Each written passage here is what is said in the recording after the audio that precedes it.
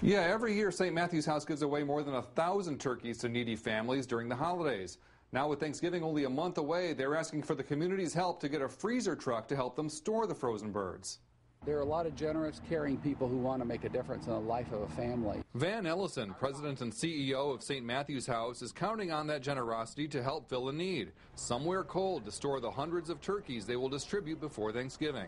What we started doing a few years ago is Sweet Bay Markets provided a tractor-trailer truck, and we kept it fueled and kept everything frozen and in great shape.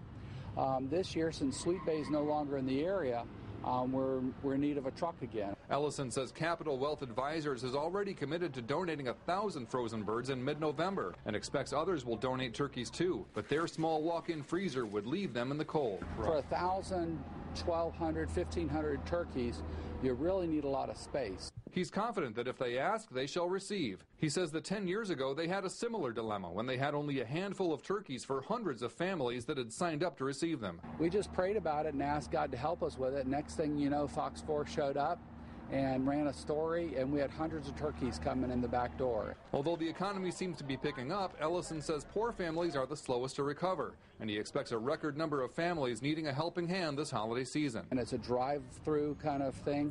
It's a lot of fun, a lot of energy and excitement that day, but we're collecting turkeys over about a 2-week period leading up to Thanksgiving, so we're going to need that pretty soon. Now, if you're able to help St. Matthew's House get a freezer truck or in any other way, you can call them at 239-298-5025.